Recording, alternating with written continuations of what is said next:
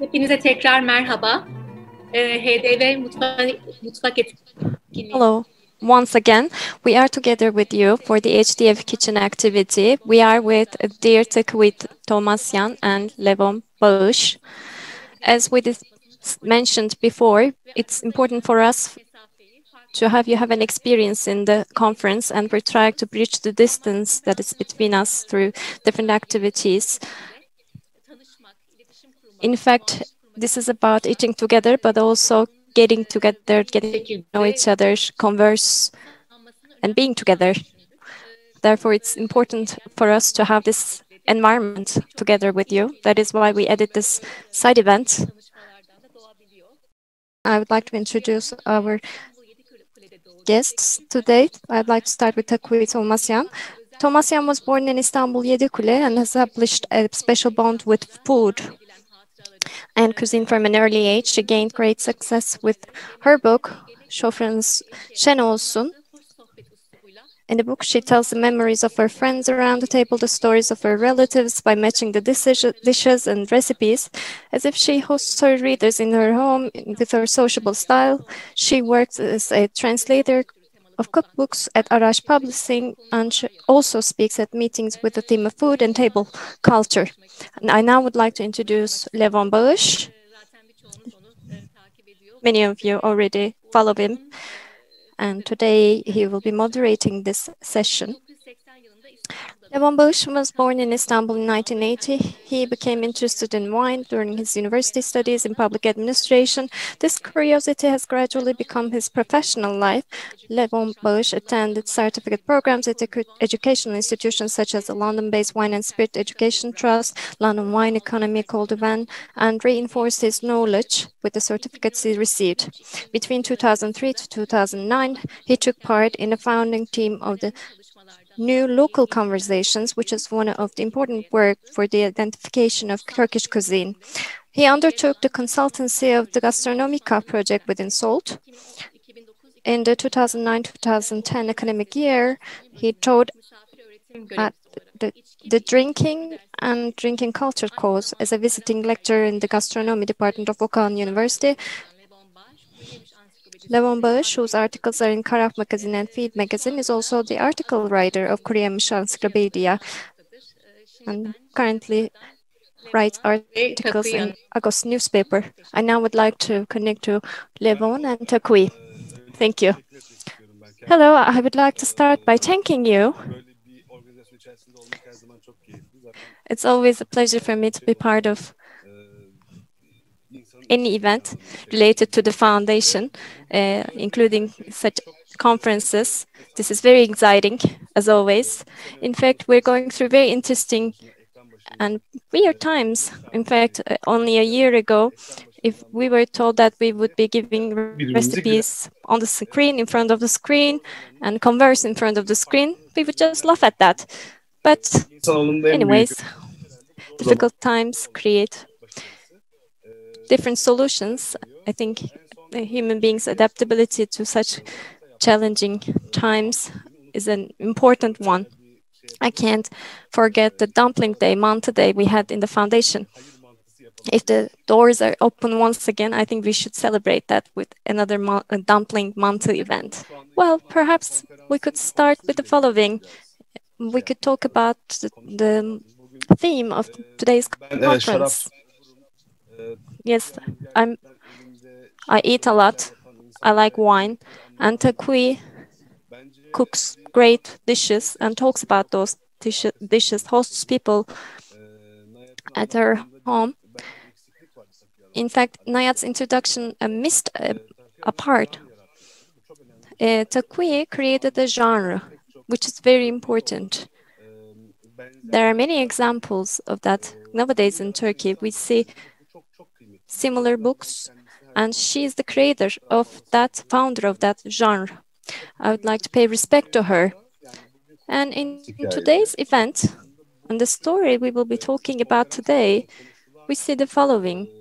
In fact, throughout the conference, there's a theme, a main theme, and we should mention something. We're talking about food or kitchen here. One thing to remember is that food is not only food. This goes for many things. People talk about football in those terms. That also goes for food. In fact, when we talk about food, we talk about something else. Especially in our region, cooking together. If we talk about that, in fact, we are sharing a different story. It's about coexistence. It's about appreciating that is different from you. People who are different. Welcome back, Takuhi. Hoş bulduk. Çok mutluyum. Ben de sizinle Thank birlikte you. olduğum için. Küçük bir I gecikme am oldu also ama very happy to be with you here. There was a slight delay, but I hope we will not repeat that. We will be together for the next an hour and a half. We will converse about food, just like we're around the same table. I hope that it will be a very good event. Just let's ask what we're going to do today. bugün yine Sofranız Today, Şen Olsun kitabından again biraz from daha my book, farklı Sofranız Şen yorumlu Olsun, fırında we'll be cooking a palamut seasonal veya food, körfez, levrek hangisini palamut uyduysak bu mevsim. Çünkü biliyorsunuz or ki Eylül, Ekim, Kasım'da palamut bollaşır. Ama ardından yaz bass. gelince Marmara We Denizi'nde will cook artık those. yani Well, in buzullar donmuş, September, sular çözülmüş you'll balıkları find ben kesinlikle almam. bonito. Mutlaka balıkçıma güvenirim. You'll Avlarımda find some of gördüğüm that fish kalitede in other almam. months, but I don't like to freeze fish, Gördüm ve ben levrek and hazırladım. I do that Ama with my dikkat fish edin. monger as Bilmeyenler well. mesela So I yanlış prepared yapabilir. Benim sea bass, için şöyle söylenebilir. Denizden babası çıksa but we could yerse do the same with çünkü balık olsun, bonito. lahmacun And there's a olsun, saying in Turkish, even yiyecek if my dad came out of the sea, I would eat him. The same goes for me. I would eat anything that would come out of the sea. And there's something about bonito. Many people like that. Yes, I have the same approach, but I would prefer bonito over my dad, especially if it's larger. If there's a creator, the smaller version is created to be a bonito, the larger version is created to be a torik, and the other one is created to be a meze with bonito. We'll cook fish in the oven, and there'll be a very simple potato salad that will follow that. And in the book, they are shared as subsequent titles. In fact, it's hard to distinguish potato salad from fish, separated from fish, and vice versa. That's why I've included that as such in that order in the book. And in fact, it's a good recipe to cook today and make it ready to be presented. That is why I selected that. Could we start with the recipe? How are you going to cook it? Well, in order not to cause any delay, I started with the potatoes. I will boil them like this. We will boil the potatoes. And here is our fish. We will decorate it a little. I will start by cooking a special sauce for the fish. Here is why. We could put potatoes and chop potatoes and onions and put, but they don't exactly taste the same as they used to put tomatoes. So we will combine them with spices and pour them on the fish that is going to be cooked. Put them in the oven. Just to make it a little tastier, just to diversify the taste a little. I will add a little bit of olive oil on the pan. Start heating it.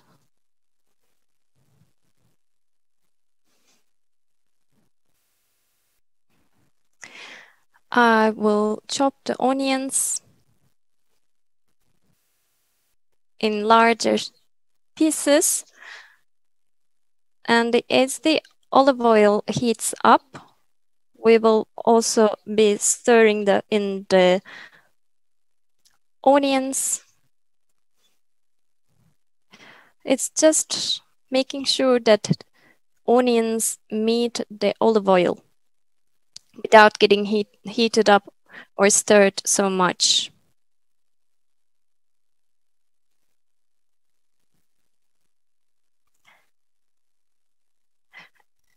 And Yedikule used to be by the seaside when I was little, and my uncle's wife, Ankile,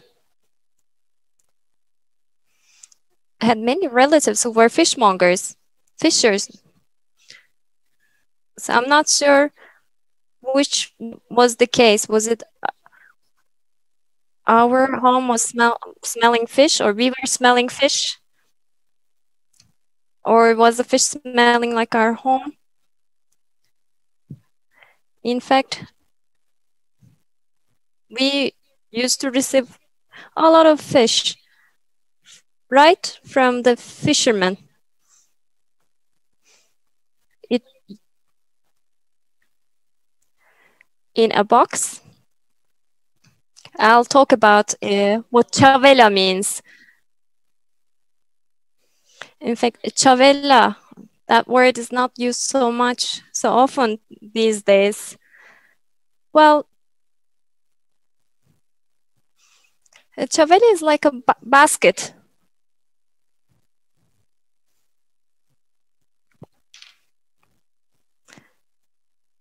Made of reed or any other plant. It had many sizes. Fishermen could use it easily. They also used it to filter the content. It's a type of basket. And they also used tin boxes made for cheese or other things, oil.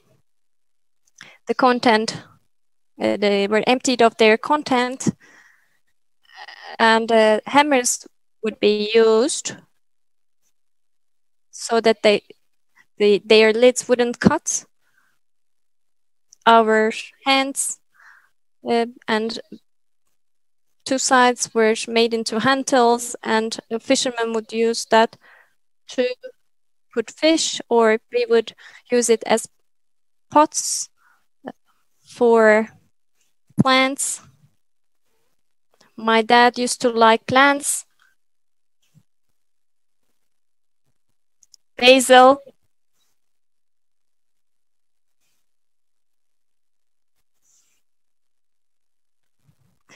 geranium, and we used to plant those to decorate. In fact, to go back to our topic, fish used to be part of our home.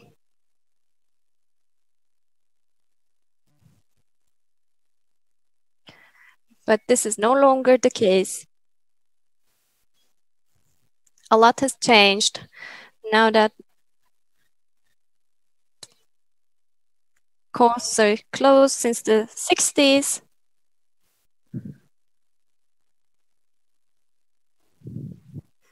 Fishermen have reached new dimensions. Fishing activities reached new dimensions, and Marmara was used so excessively for fishing. We now see that we don't have as many fish as we used to have in my childhood, so much that we could play with the fish. In fact, a fish is no longer a poor person's food. It is now worthy of programs such as ours. I add in a little bit of tomato, the sauce.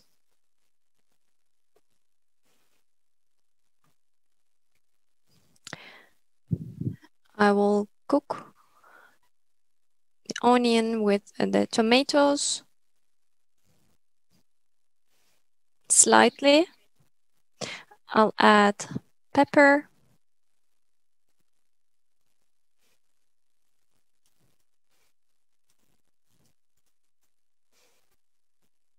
green peppers. That is enough.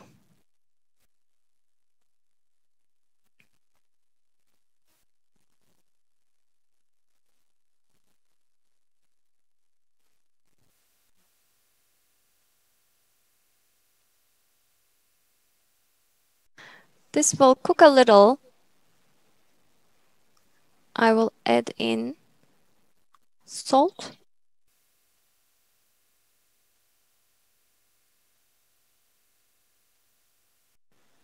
A little bit of black pepper because we like the smell. And I will then place the fish on the tray.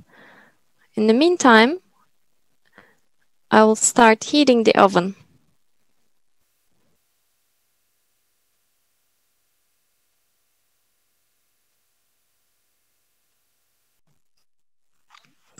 I will put a little bit of oil on the tray.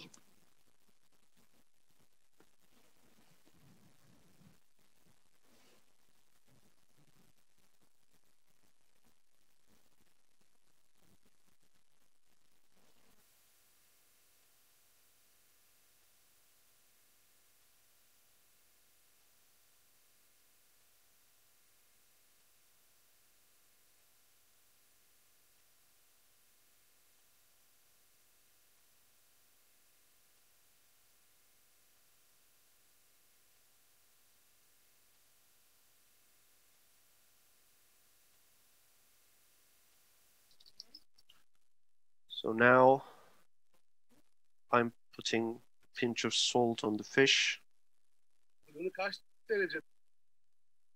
So at what degree do you preheat the oven? A little bit over 180 centigrade degrees.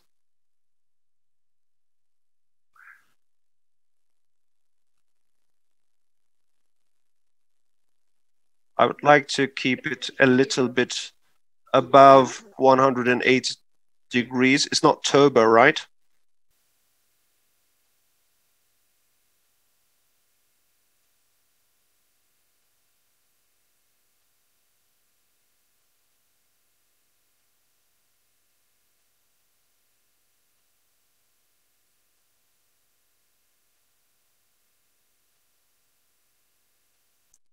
Some Daphne leaves. Again, black pepper.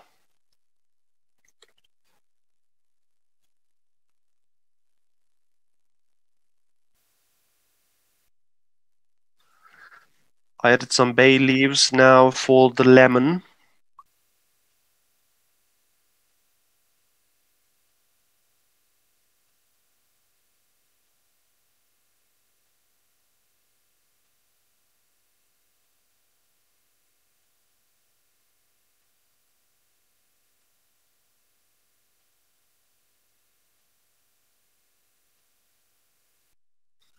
In the meantime, our tomato sauce is going to be ready as well. I will just put some on the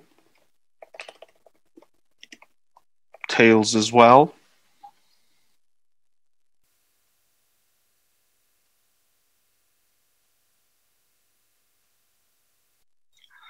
Now I'm putting the sauce, the hot sauce on the fish, and we're going to be putting it in the oven.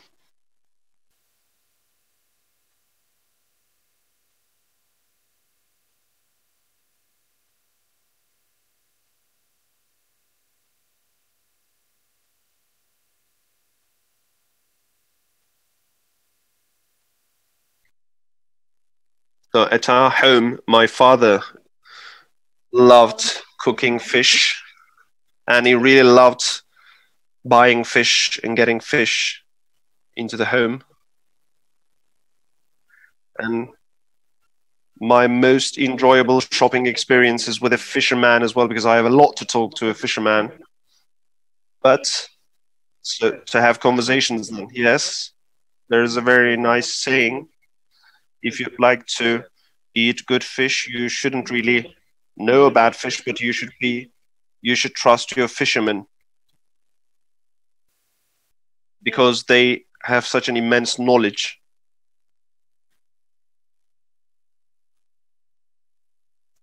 In my childhood, my father used to shop, but I always saw the fish who were just flapping about for the one last time. And when I started to shop, as a matter of fact, I couldn't really buy fish first because I just wanted to see the fish flapping about. First of all, that is why I wanted to go to the Bosphorus, as a matter of fact, with my spouse. In Tarabya, going towards Büyükdere, there are fishermen's shops, and they would have live fish in plastic containers, and we would buy from them. But now I can't go to those places either. So for a long time, I just trust my fisherman, and I always go to him. Even if I change neighborhoods, I still go to the same fisherman. And the same applies for the place where I get my liver as well, because these are foods that can go off very quickly because they contain protein as well.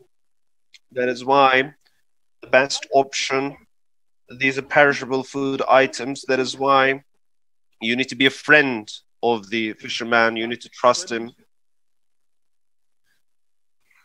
And it is getting difficult, as a matter of fact, to become friends, to make friends with a fisherman, because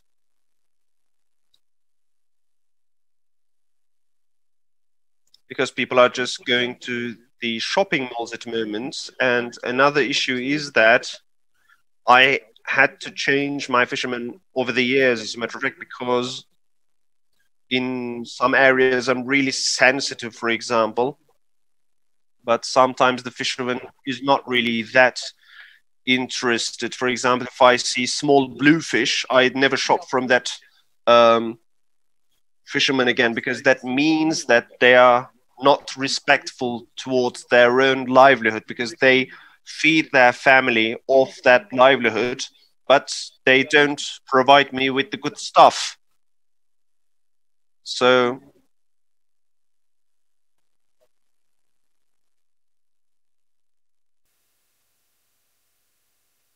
that is why I believe that they have to first of all care about the product that they're selling. And not only to allow basically the bluefish to grow and become bigger, but also because they're not respectful towards their doing. But if I, for example, come across any fisherman in Yeniköy, for example, then the enjoyment that I get from that is huge. And also, when you go to the butchers as well, maybe that is the enjoyable part about shopping from a fisherman or from a butcher, for example. The whole experience starts when you actually step into the shop and talk about stuff. For example, I cooked mussels after a very long time at my home because we couldn't really find good clam. But we found a good clam, and I'd really missed it, I found out. And I really went back to my childhood when I ate it. So food always has a very important relationship. You have a very important relationship with food, and that is the most successful part about your book, as a matter of fact. Eating is not only eating, it's about your geography, your neighbors, where you live. For example, I think about back to the island when I eat, and you are reminded of Yedikule when you eat. So, the Yedikule, when you were a child, what kind of a demographic situation was there in Yedikule when you were a child? Was it mostly like Armenians or Greeks? And how were the fishermen in Yedikule when you were a child? You were cut off at some point, Levon. Could you repeat your last words? So you're talking about Yedikule, and I would like to know about the Yedikule of your childhood. Who were the people living there? Was it the Armenians, the Greeks? What was the demographics of Yedikule when you were a child? Could you tell us about it? Yes, Yedikule for me is a sort of a holy neighborhood for me, as a matter of fact. Not to put too fine a point on it, it was like going to the church, going to Yedikule for me. I call the wooden house in Yedikule my home, but it's such a small, modest house, as a matter of fact. You would be surprised to see me that excited about that house. It is a very small, modest house, but the life that I had in there was so lively. I had such great memories there. Even if I lived in a palace at the moment, I would still hanker after that small house in Yedikule. Even the smell in that house was different. We had a lot of Greeks in our neighborhood, and they would say Samatya is Armenian and Yedikule is Greek. We had a neighbor, Dr. Zupa. It was a stone house. It's still there. The Imrahor Avenue, Genja Street in Yedikule. Our house number was 17. I didn't go there for a long time, but it was still there. The apartment building, I mean, the stone house, basically, of Dr. Zupa was still there as well. Madame Fofa's house next to us was still there. And I hope for long years to come, I hope they're not really going to raise the appetite of the contractors, and I hope that bulldozers are not going to be demolishing those places to build huge, tall rise buildings. Madame Tufo's husband was working in Hacı Bekir in Eminönü, and he was a candy master. He was the candy master of Hacı Bekir, and at each New Year's Eve, he would bring us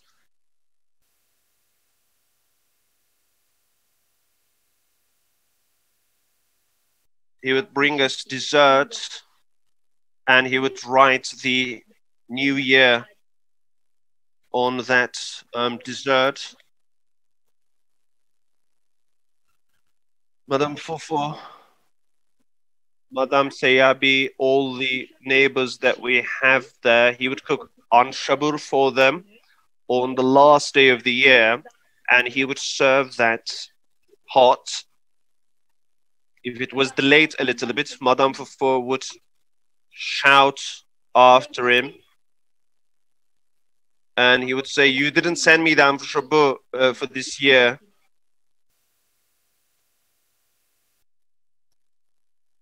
And she would say, "As you know, I wouldn't give you anything without getting my fair share." And he would write the new year on that dessert, and he would ornament it with dry figs and walnuts. And he would also send that dessert to our other neighbor adjacent to us as well, the next door neighbor. In 1955, on the 6th and 7th of September, as you know, the very painful events took place. After that, gradually, the Greeks sold their houses, but very slowly, as a matter of very gradually, and they started moving away from Istanbul. In 1961, we didn't have any Greek neighbors anymore. The elderly had died, and their offspring moved to Thessaloniki or to Greece. And then we really felt lonely. A lot of our relatives were living in Bakırköy, and they told us, you shouldn't just remain in Yedikule anymore, you should come close to us. And it became harder for me to live in that wooden small house, as a matter of fact, because there were a lot of problems. There was constant leaking, and the wooden fixtures would rot. So that is why we had to sell that house and move into Bakırköy in basically a concrete apartment building. And we resided in the Bilgi Sokak, very close to Surp Advadazin church, very close to Tavoan school.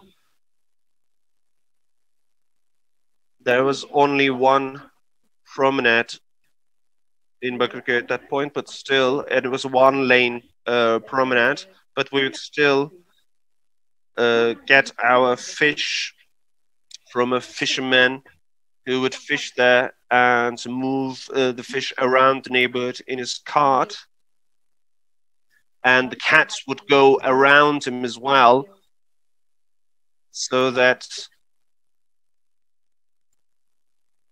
the fisherman would strip away the bones from the fish and throw that onto the cats. The hardest season for the cats was the scorpion fish time, as a matter of fact, because it was really hard to chew the bones of a scorpion fish.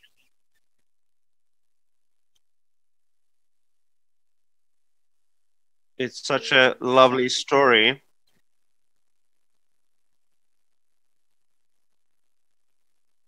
It is not only about people who are hungry and waiting for the fish, as a matter of fact, but also the cats who are on the shore. And of course, the cats are having the most trouble at the moment in the Prince Islands.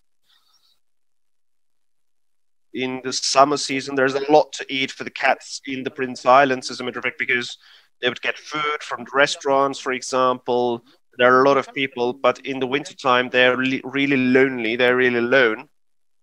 And there are some people in islands, for example, who are feeding the cats and dogs there. For example, in our island, Heybeliada, there was a lady who would, at each winter in certain intervals, would go back to the island to feed the dogs and cats there. So about the story that you told us about the Armenians and the Greeks, there are lots of different stories of Greeks and Armenians living in Istanbul, but you mentioned the Vasily cake, for example, the dessert you mentioned, and it's like a sweet yeast bread, as a matter of fact, without tying it up in a bun. But I know, for example, that when you go to the east, to Diyarbakir, for example, this yeast bread is not sweet there with gum. What we eat is more salty, savory. Did you have any other, for example, did you cook foods or meals from any other cuisine at home? I'm wondering. For a long time,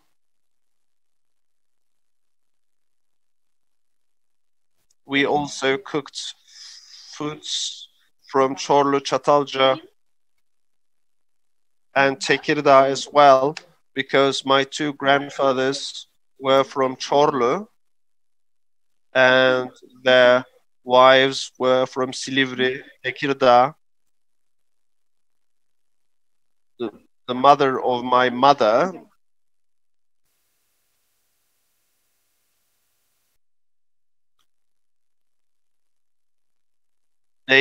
she had come from Çorlu as well, but they met in Istanbul. And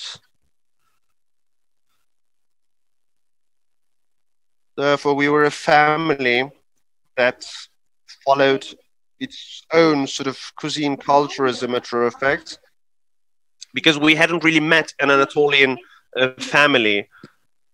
My mother's mother was from Çorlu, and she would always say, if I find somebody in Çorlu, then I would marry my son with that girl.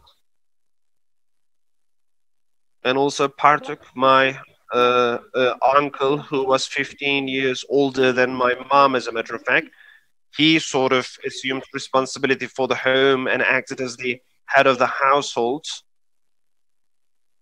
And again, he would say the same thing, an Armenian from Thrace. That's what he wanted for a daughter-in-law. And that is why we all came together in Istanbul. And in 1947, the son from our side and the daughter-in-law from another Armenian family married in Istanbul.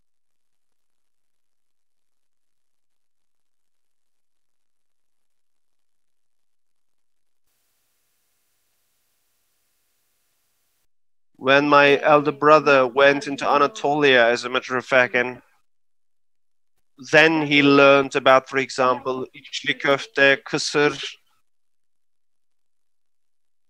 Diyarbakır buns. So we learned about these things in the 1970s. And we know much more about them, obviously, at the moment.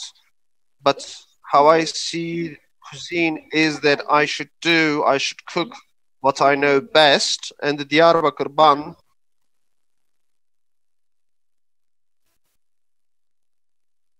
can be made from one of the girls in the Margasyon family, for example, because they know about it.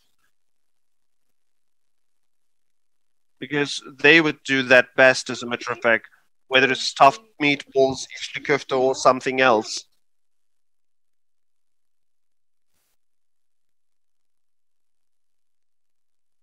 Because I didn't think that it was my right to get into their affairs, to get into their thing, as a matter of fact. That's why I don't do it. I got so many recipes, but still, I've never tried a Diyarbakır bun, as a matter of fact. And what you're saying is really important.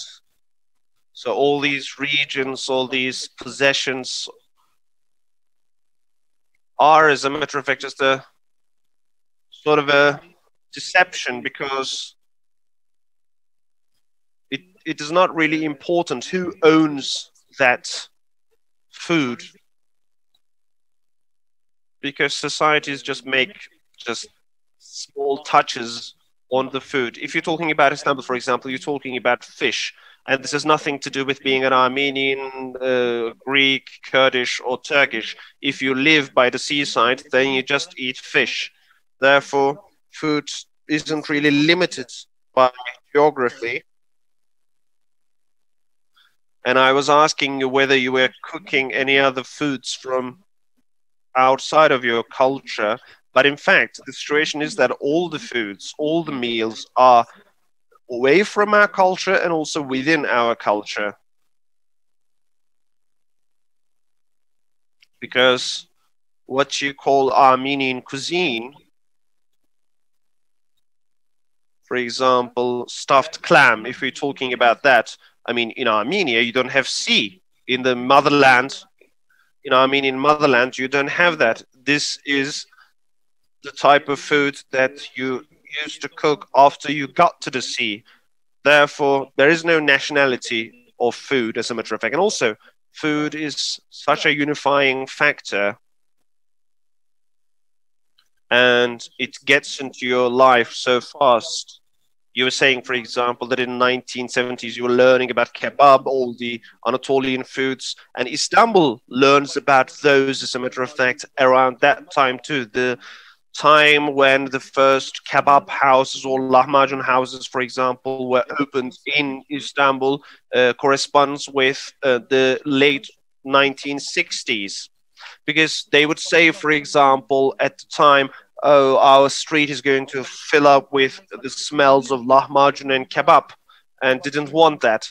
But at the moment, for example, it is not possible to find a neighborhood without a good kebab house, and it's a very important part of my life as well. I wouldn't call on Istanbul without those in Istanbul, as a matter of fact, because in the same way that you can't really get döner out from Berlin, for example, you can't do that to Istanbul either. If you ask a young child in Berlin at the moment whether kebab was a German or a Turkish food, he would probably say German, for example. And people are saying the same things again. They would say, for example, Syrians are coming in.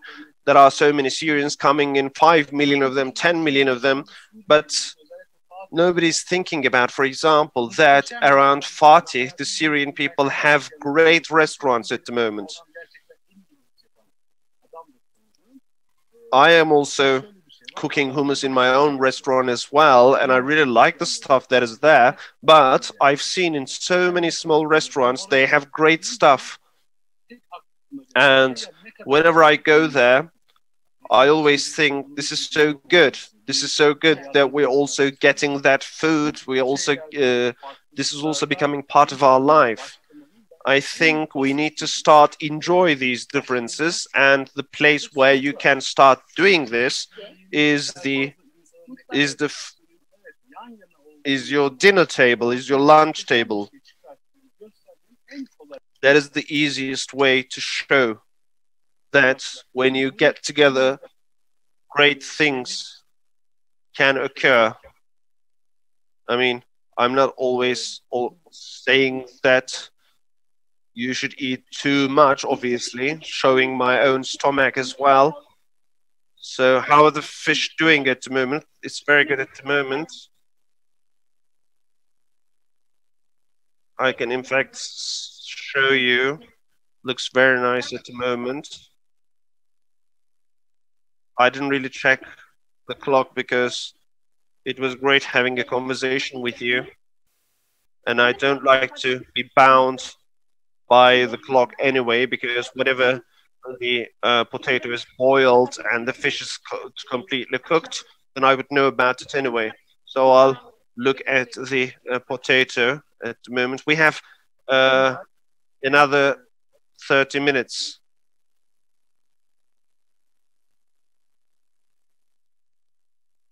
Being conservative about food or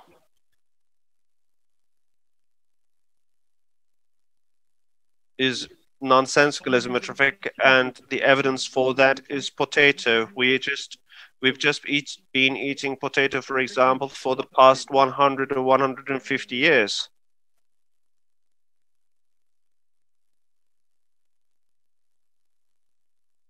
Because the greatest emperors, for example, European emperors, hadn't really had potato before. And of course, we got potato and all the rest of those vegetables that I was talking about when America was discovered, as a matter of fact. So all the stuff that we're fighting about, as a matter of fact, came so much after.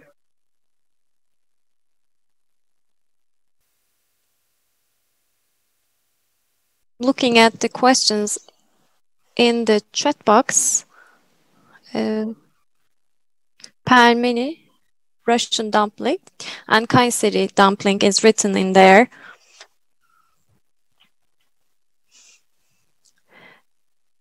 For someone living in this region, this is a very important dish. I mean, I can't think of anyone who wouldn't, whose appetite wouldn't grow. I see curry, I see mahalep, I see stuffed wine leaves with stronger cinnamon, Greek style. I like cinnamon, and that goes really well with our cuisine. I ask you, Takuhi. People say sarma in Turkish, but that's something I learned only later. Both wine leaves or other stuffed vegetables like zucchini or pepper, those are all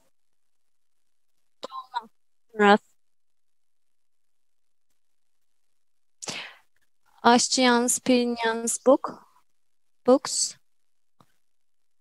In all those books, they talk about dolma. They use the term dolma, and even older books, Ashtian's books, use the term dolama even instead of dolma. So I think sarma is a little bit less close to me. Dolama is the right one, I think. In older cookbooks, really nice terms are used in older cookbooks. In Aşçı'nın kitabı too, duvaklama is the term used for covering something with something else. Duvaklama. Like putting a veil. Like preparing a bride. You coat it with a veil after all the other decorations, for example, makeup, hair, and so on. So that's called duvaklama, which literally translates it as putting a veil on. Older books have all these nice terms. And if we want to say sarma, we're not going to say dolma, we should say dolama at least, because it's about wrapping it.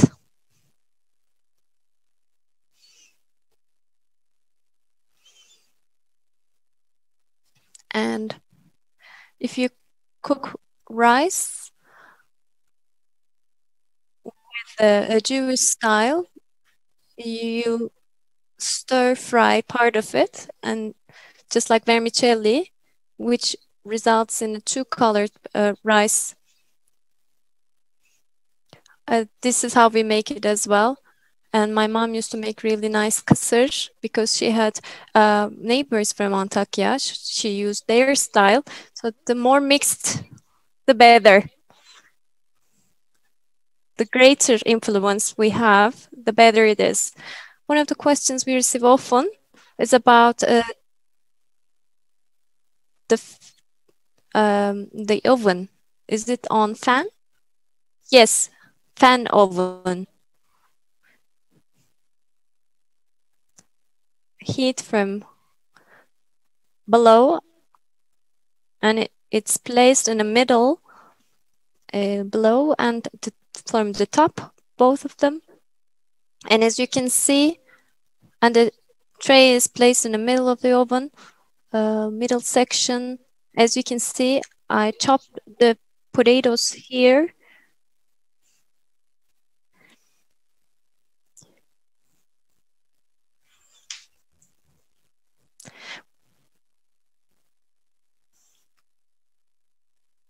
Well, we didn't peel the potatoes. Could we peel them? If you're going to make a puree, yes. But if not, well, sometimes I use potatoes water as well, the excess water as well. And my children tease me in that I use everything. I use apple for vinegar. I use the boiled water for my plants.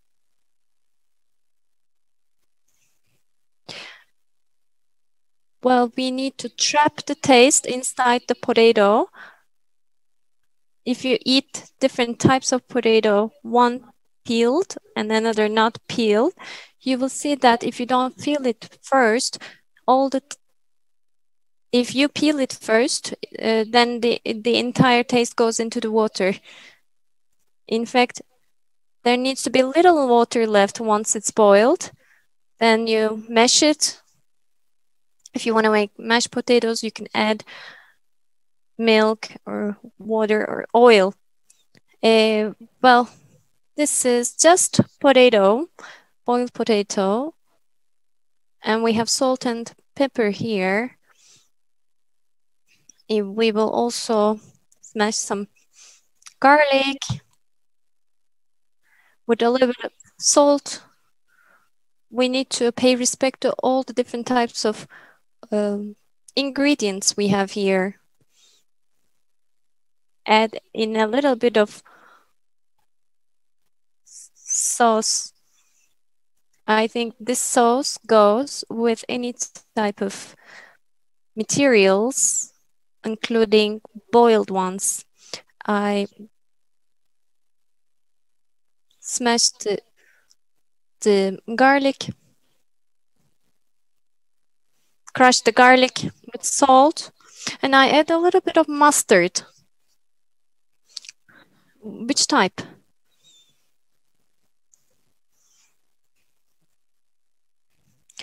I get ready-made, mild, hot, but mild. I'll also squeeze some lemon. I will give the lemon a little bit of taste.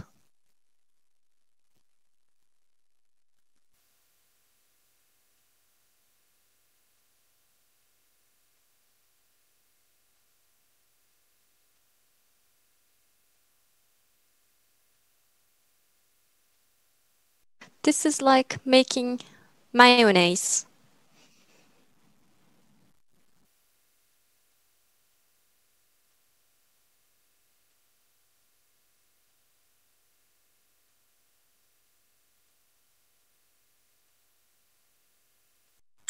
And I have an egg, which I will cook à la coque.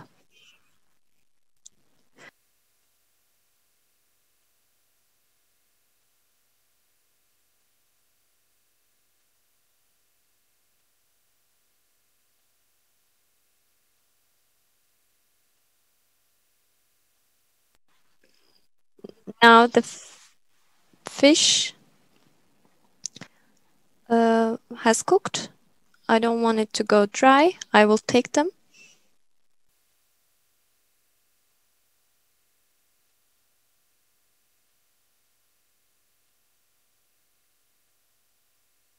While in the other cooked style, the yolk will be cooked.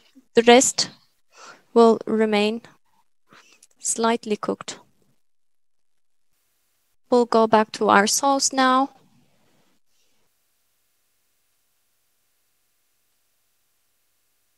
Could use this sauce for boiled beans, broccoli, cauliflower, carrot, zucchini, any type of boiled vegetables, also chickpeas.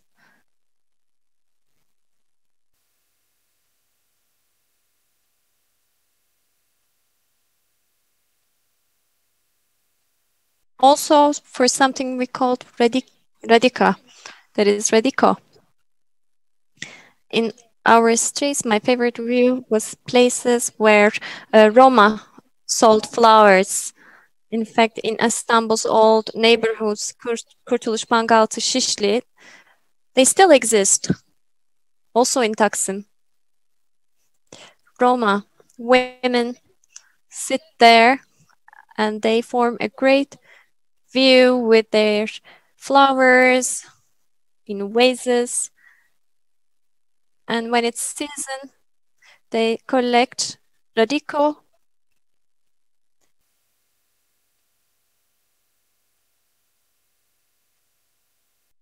mallow. In May, they sell green fig. They also sell nettle.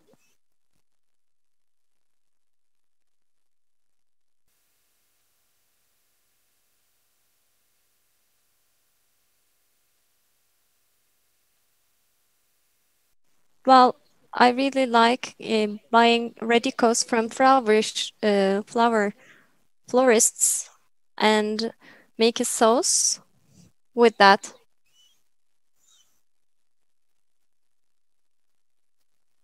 This sauce goes very well with all types of green herbs.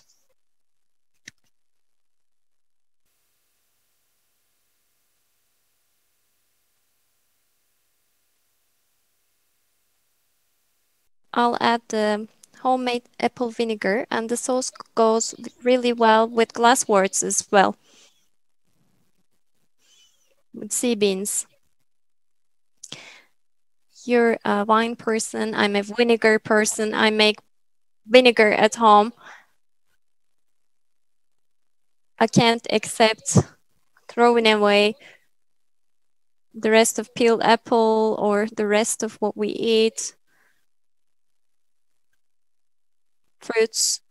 I collect all that and I make vinegar. So we have salt and pepper added here. They absorbed all that. The potatoes like this sauce a lot. They absorb all the oil and the sauce and they shine. They're very bright. But that's not all. We just have 20 minutes left. I will rush and make sure that we finish in 20 minutes. I will chop a good amount of parsley.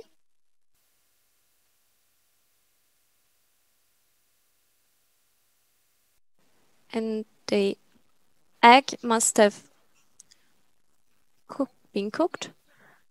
But I don't chop the parsley in really fine, in a fine way. You can see the leaves here. So it's not going to be so finely chopped.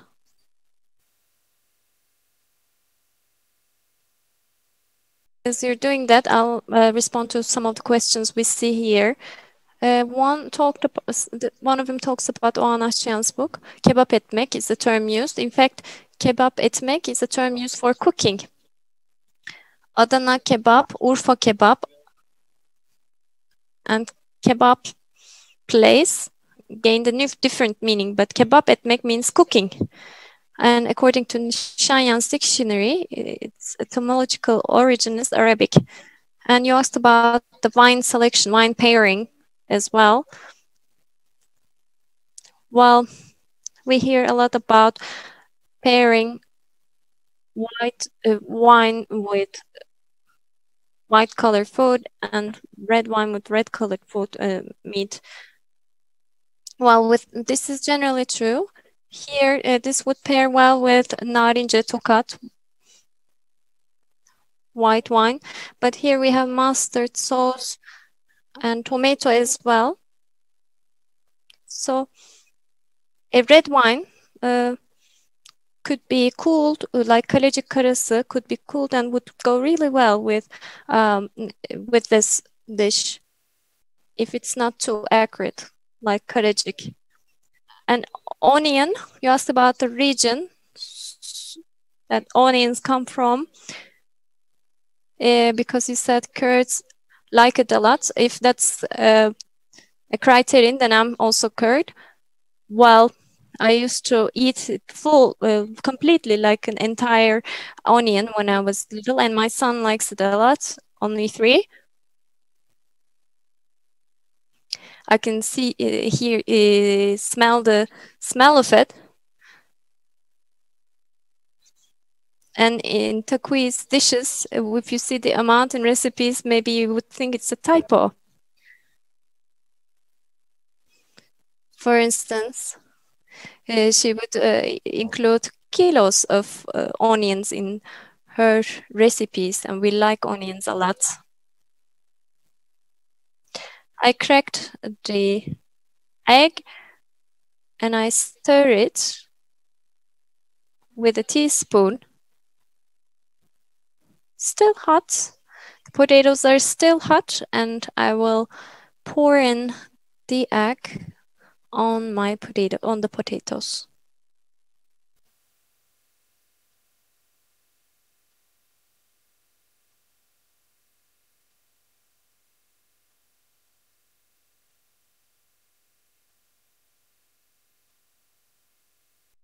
Final touches.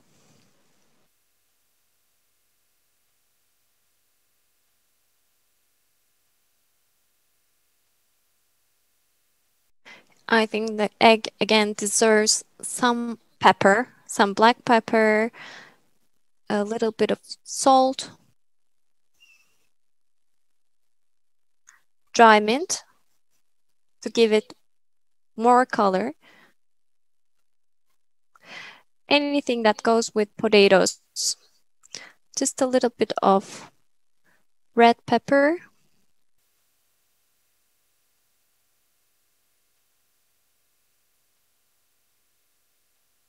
And I have parsley and tomatoes here. And I will pour in olive oil as it deserves.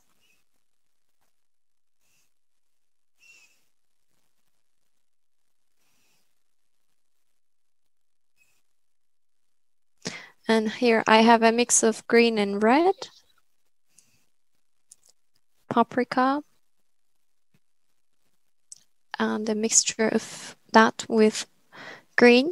And I will circle the salad with that. And in fact, my dad used to say the following, and I remember that.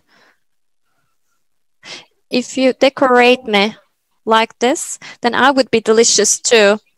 Fetulat was a term he used.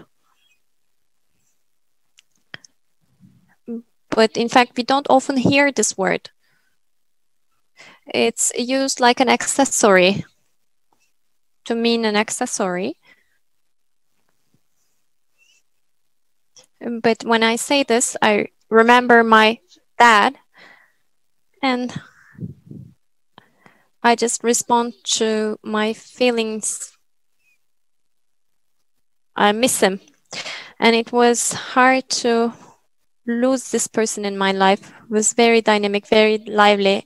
Only when I was only 23, I wrote this book, Sofranız Şen Olsun, and I shared the things I love with my beloved children. And if I did that, I think I owe 80% of that to my dad. Until I was 17, he told me many things about our family's history, the history of Armenians living in Çorlu, Thrace, the history of Armenians, a history of 120 years. In fact, I learned the concept of oral history only late. This was the routine in our house. We used to sit around the family table, and as we ate, my dad would start to talk.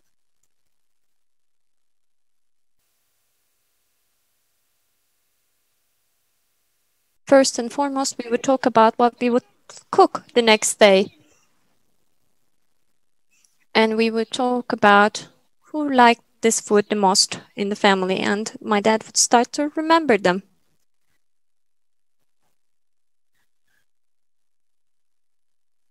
Ardashaya would like it. Topic. Patlıcan kebab would help us remember Kirkor, Uncle Kirkor. And he would crush garlic. He liked rakı very much. He would crush garlic into the aubergine. And in fact, aubergine salad with garlic and rakı, I would recommend that. And we would also remember Can as well when we were eating. In fact, we just wanted to commemorate people, and eating, getting together at the table was about that, or indeed the smells of the food made him remember, and then he would share his memories about the family. She would share those stories with us at the table. My father, you mentioned a very nice thing, especially the last thing that you said. Eating is not only about eating, which said, and we have only a few minutes, by the way, left, so maybe we should just repeat that. Eating makes you remember of other things, makes your mind work in other ways, and I know that the sense of smell is the least filtered place in our brain. When we smell a smell, when we sense a smell, our memory just starts working. A smell, for example, might make us remember of our father, of a lost beloved person.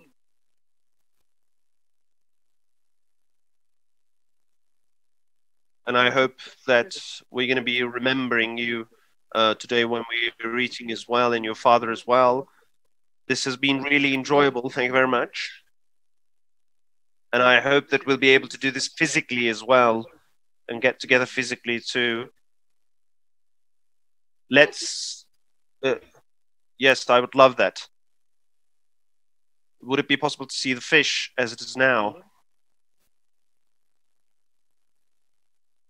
I couldn't really hear what you said. Could we see the fish as it is now, as it is cooked? Yes, of course, you can see it now.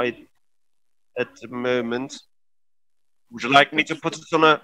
Would you like me to put it on a plate as well, so that I can present it that way too? But if I were eating it, I would probably eat it from the tray itself directly. We have 5 or 6 minutes left. Okay, then I'm going to put it in on a plate too. I lost my father a little bit later, but I don't think there is an early time or a late time to lose your father, as a matter of fact. And I am also calling my son as my father would call after me. And it's like remembering him each time that I call after him. I believe that the words and food have that kind of a magic to them. And it is, of course, worth remembering. It's important to remember them. After a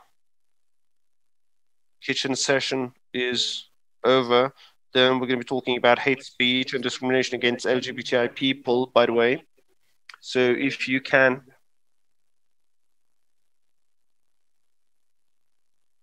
and we're going to be talking about gender-based discrimination in the main session. So next to the fish, we should also have rucola as well.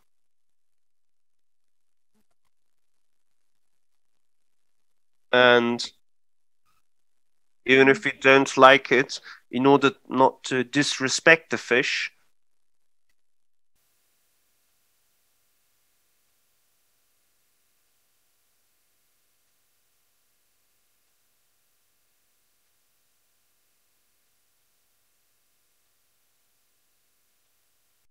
I hope, as I said earlier,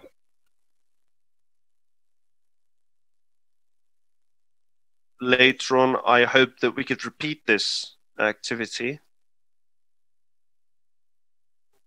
Looks very nice. Thank you so much. Thank you as well. I'm always very keen to listen to you. I hope that we'll be able to do this again. And I would like to thank the foundation, the Hunting Foundation as well, for giving us this opportunity. I would like to thank the foundation too. The foundation is like a son or a daughter to me. And of course, a mother would want her daughter to be successful. And I see the foundation and the personnel at the foundation that way too. I hope they're going to be much more successful. I wish them more success. And I'm really happy to see that they're doing very well. And that's why I'm a very happy mother. Thank you very much for your kind words. We grow with you, thanks to you. Thank you very much. This has been really enjoyable. At 1:45, we're going to start our next session. So see you there. Thank you very much again, Takuhi and Levon. Thank you very much.